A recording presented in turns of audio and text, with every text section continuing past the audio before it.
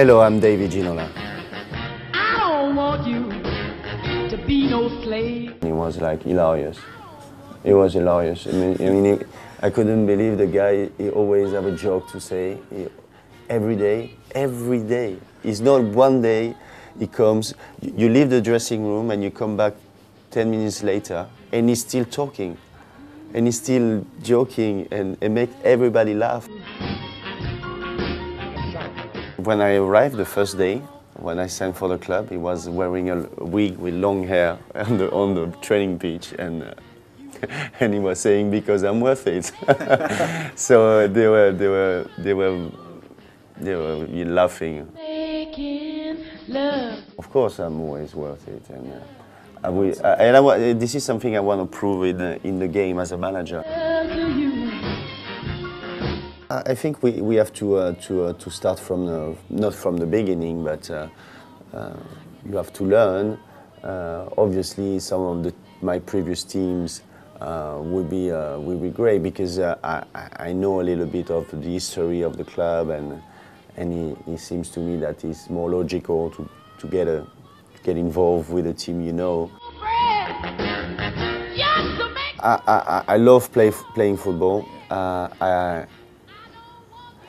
It's difficult for me to watch football because obviously it reminds me all the memories and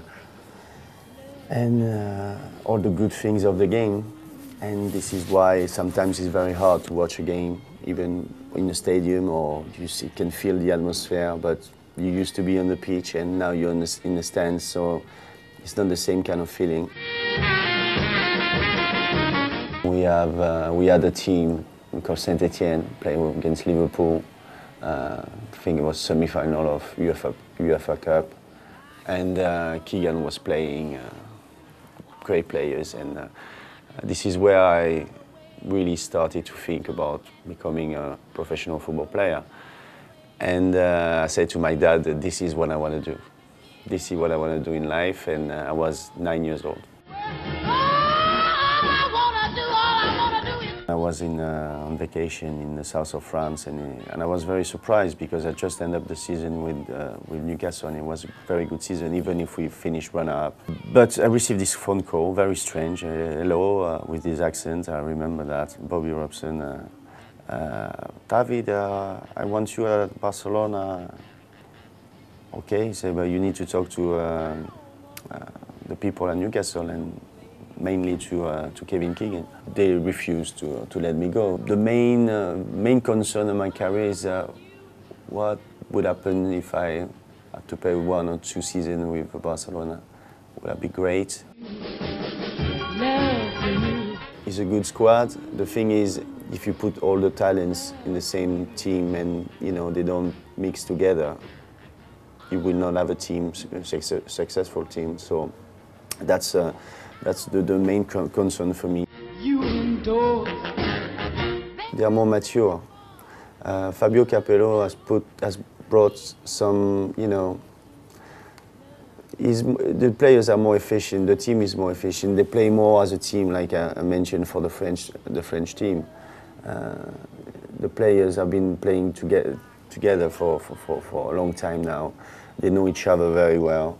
And if you take line by line, they are very strong. And if Rooney is front is having the same kind of performance he's got this year, it would be fantastic for the team. Back in the south of France, every weekend it was very difficult for him just to go on the pitch. And the team, looking on the team sheet, saying, Ginola, is it anything to do with the professional football player? I guess for him it was more like shyness and try to hide himself. But now he's 18 and he's a big boy. He's a very good golfer, and he decided to do something else. But football is not in the gene. It's not DNA. You're not giving to the further generation or your ability to do something you do very well.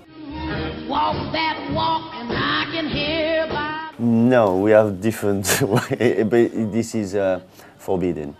Oh, right, You okay. can't do that anymore because for hygiene problems, you know, when European Commission, they're not allowed anymore. So you can do it for fun, by making your table wine, but if you want to put the wine on the market, you're not gonna crush the grapes with your feet. This is not allowed. You are not allowed, sir, to do that, even if you have great feet.